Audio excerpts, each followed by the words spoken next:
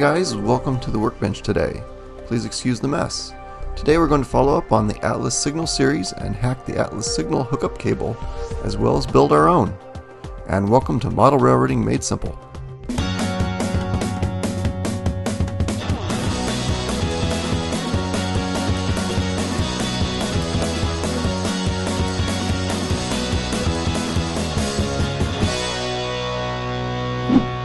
So part of the Atlas signal system you also need to buy is a signal attachment cable for about $8.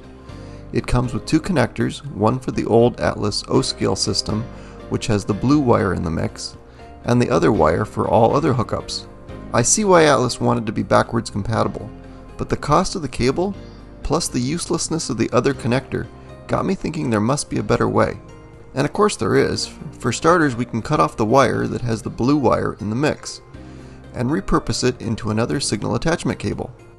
I picked up this bag of Cat5 connectors for a few bucks on Amazon, probably enough for a lifetime. Now we just need to get the right pins in the right places. Luckily there are only 4 wires per cable, and it's the middle 4 that Atlas uses for the common, and the red, green, and yellow signal lights.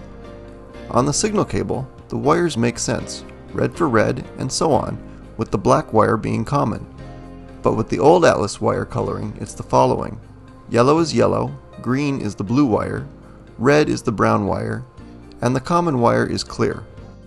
So lining those up, insert them into the middle slots with yellow starting on the number 3 pin on the RJ45 connector from the right side as seen upside down.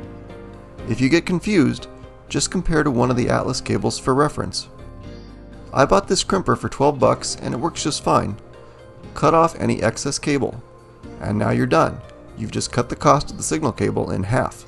You can also extend the cable to any length desired.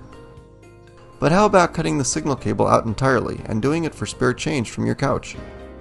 I had some Cat6 cable that I cut to a length that I wanted. There's plenty of good videos out there about making Cat5 and Cat6 cables, so I won't go into detail here. But as long as you keep your colors straight, you can use any of the 8 wires. Here's the RJ45 end, and we'll just give it a crimp, and that side is ready to go. Now for the connector to the Atlas signal. This connector was a bit harder to find, but after some trial and error, here's the DigiKey part number. There's a couple connectors I found that work, but this one seems to be the one Atlas used. So again, comparing to the Atlas attachment cable, I went ahead and soldered the connector to the corresponding colored wire I chose. My shrink tubing was a bit big, but it works.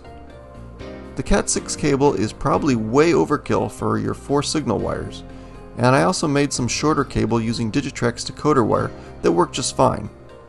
So there you have it, the Atlas signal system cable hack. I hope you find this useful, and keep it on the rails.